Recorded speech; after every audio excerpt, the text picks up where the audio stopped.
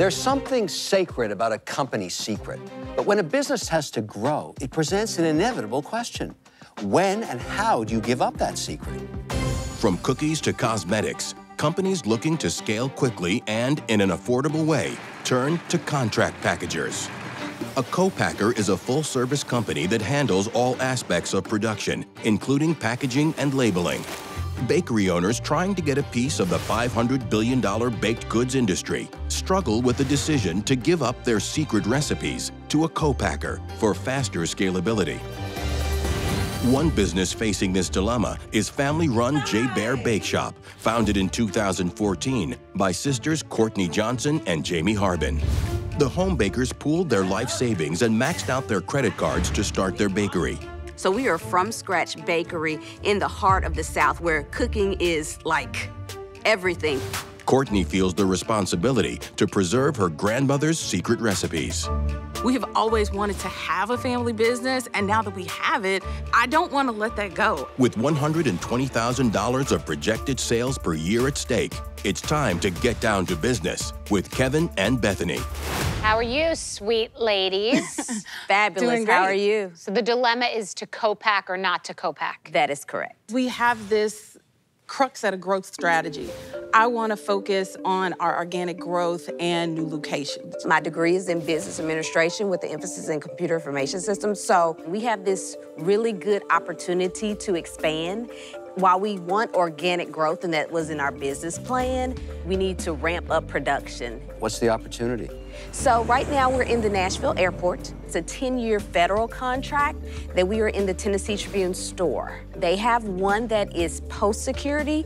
The second one that they're opening up is pre-security, and that construction is almost done. So you're going to be on both sides of security. You're going to get traffic from both sides. Correct. So what are you selling in there? We are selling 3 of our bars. We have the Blondie, the Strawberry Blondie, and the Ooey Gooeys. Where are these products? Can we try them? Yes, they should be coming. Oh, okay. When? I mean, you're Okay. talking Yeah, about there products. You don't have any here? There was a miscommunication. snafu. Yes. So they are being delivered to us as we speak. If you're an entrepreneur and you're getting an opportunity like this to go on national television and it's all about the product, why wouldn't you have a backup plan? Right. Like maybe put some in your purse or something. We have a chance to shoot it, we can try it, but no, we can't do that. Wow. Okay, that's not great. Well, Kevin can't taste brownies, but he can taste money. What kind of numbers are you doing? The numbers will not lie. For last year, from the business in itself, was $188,000. What do you think this year's gonna look like? I think we'll be at close to $500,000 Whoa. between That, You're gonna go from 188 to 500,000? I do believe that. Sounds like a great opportunity. What's the problem? We don't want to lose our recipes. What do you mean we? If there's a conflict, it's you.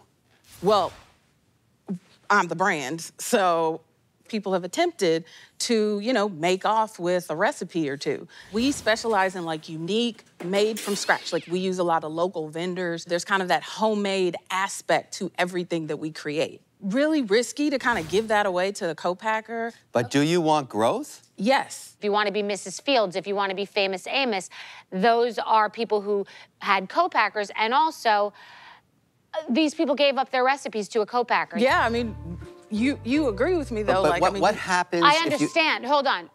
Hold on. I don't agree with you, but I understand. If you want to make a lot of money, you have to give away your idea and your recipes. People always hold their idea.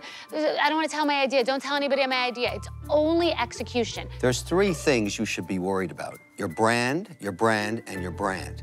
Everything else doesn't matter. How does Coca-Cola, that sells hundreds of millions of bottles a month, they have a secret recipe? It's sitting in Atlanta in a safe. Everybody on Earth knows the brand. You kind of get the joke here? You're on the cusp of something really interesting here. How did you get into the airport? That's not an easy feat. It was through my connections that I got this airport grid. And you think the airport business will continue to expand. The more traffic, the more bars. And you can get more facings, more SKUs in there, right? That is correct. And what's the difference in profit for airport to your brick and mortar? Right now in the airport, we're making about 5%. You're bearing the cost of goods, right? You're making the brownies, and you get 5% of whatever they sell for. Correct.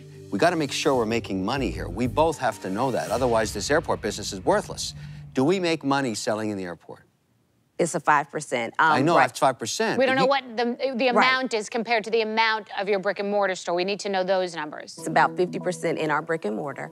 The cost that they are selling them at the airport right now is $2.99. Okay, $2.99 per bar, and what does it cost you to make it? The Blondie is 86. 86 cents? Mm-hmm. Okay. The Ooey Gooey is 105. Whoa, what's in the ooey gooey? It's so expensive. We can't tell you that. That's Well, the wait, whole we're gonna purpose get of to that in a We'll get minute. there. Okay, 105, 86. What's the other one cost? 98 for the Strawberry Blondie. Just, Yeah, 'cause, just you a know, buck, just say okay? $1.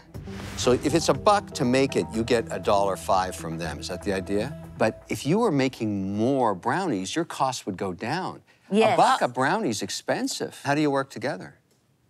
Well, she handles most of the admin type of things, you know, invoicing and things of that nature that we don't have the time But don't for. get it mixed up because I do go to the shop mostly on the weekends because I do have a full-time job right now. What is your full-time job? I work as a business analyst for Terminex.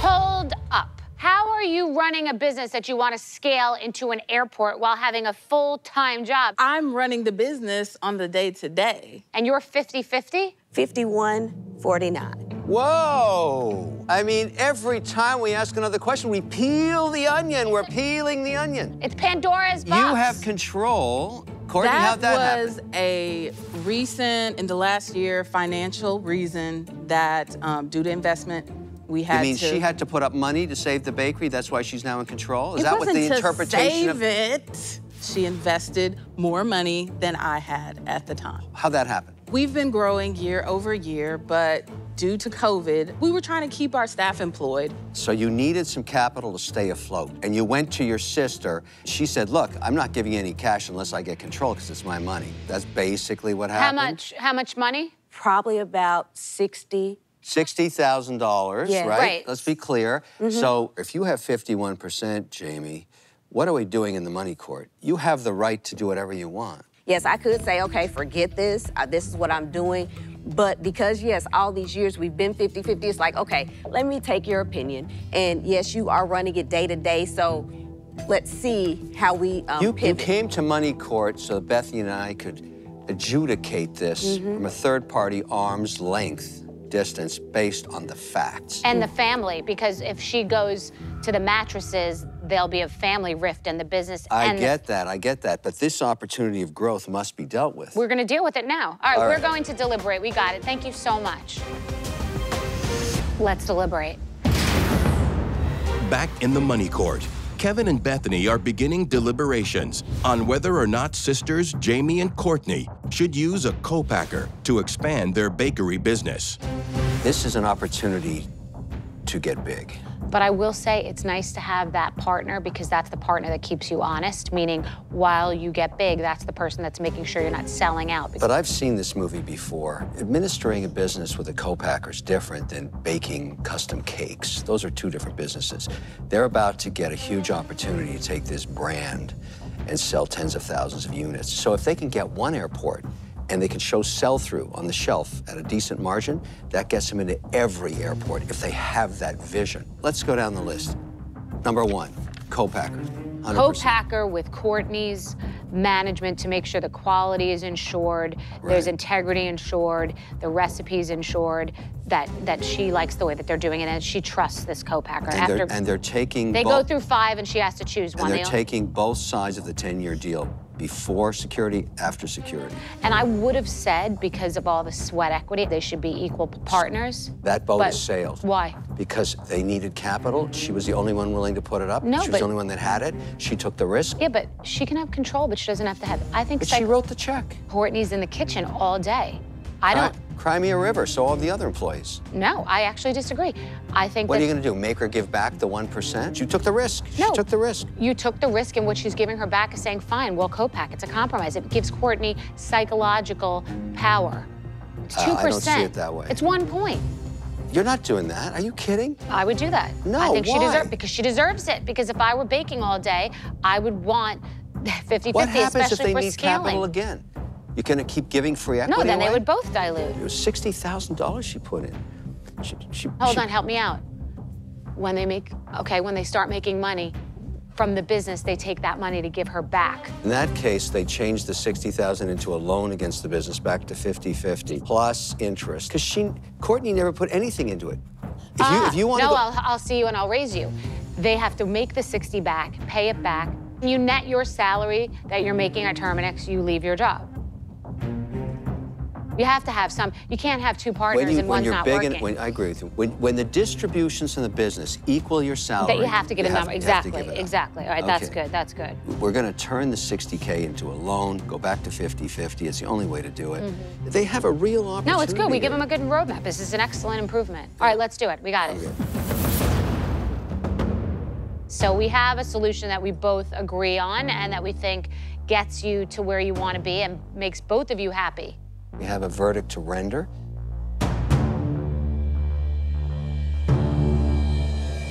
You have to have a co-packer. I'm sorry. You just have to. There's a but. Let's say you look at 5 co-packers and Courtney will approve 1 out of the 5, and you'll oversee how the recipes are being made and the integrity of what you're selling is preserved. Nobody cares about the recipe besides you, meaning people care about what it tastes like. They can't execute it the way that you can and the way that you'll train this co-packer to execute it to your vision. No one's stealing your recipe. No one's stealing your idea. It's the execution. You're emotionally attached to something that needs to be a business decision because you entered into a business. So you keep the Are you okay? I'm fine. Tell me, what's happening? I'm just emotional about it. You can get an NDA. Wait, hold on, we're talking about emotion. We're not talking about NDAs. What is it that you're afraid of specifically, if you can keep 5 recipes? It's just the letting go of it. Aw, you need a hug. You want a hug too? I don't want to leave you out of the hug. Yes, I want a hug too. I don't want to leave you out of the hug. Here's the thing. That's just like you. Here's the thing. You don't have... This is also about what your goals are. You came into money court. If you want to grow this business, which we really want to get clear on, this is how to do it. I'm not telling you, because he, sleeps in a mattress filled with money. So I'm not telling you that you need to go for the Benjamins. I'm telling you that if you guys want to grow this business and you are aligned, that's what we think you should do. You have such an extraordinary opportunity in front of you, and oh my goodness, look what's here. Oh my gosh. Look at this. Thank you, Lord. Look at that. Hallelujah. I'm excited. All right. We don't have enough sweet snacks around here. That's just because you're always on it. You're always worrying about your girlish figure. Right, here's Blondie. Here is. Oh my gosh. What's that one? Oh, here's Ooey Gooey.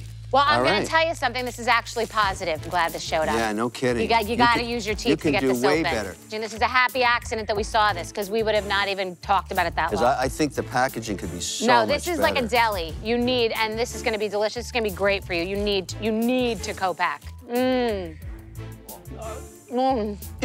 wawakaramba. This is good. Oh my God, wow, what was that? That is amazing. Amazing. My ooey gooey. Because of the unique situation, 2 sisters, family, business, etc. And I was not an advocate for this idea, and Bethany convinced me, and I believe she's right. That doesn't happen very often, but it happened here. We want you to be 50-50 again. We're going to turn that into a loan on the books of the company, okay? It has to pay you back. It's going to pay you the interest, whatever the nominal rates were during that period. But when this thing grows, which I think it's going to, and you ingeniously get more airport contracts all over the country, you got to go full time. You can't be half-time on this business. This side hustle will become this main hustle. You will be the next Wicked Good Cupcakes. You started small, and 3 years later, you're going to sell for millions and millions of dollars because you have the contracts, and you're going to get more of them. This is excellent, but that's just one part of this business. Logistics really matter. You need each other. Stop listening to us and go to work. Yeah, go to work. Thanks for watching. Please be sure to like and subscribe to the channel to get more videos like this.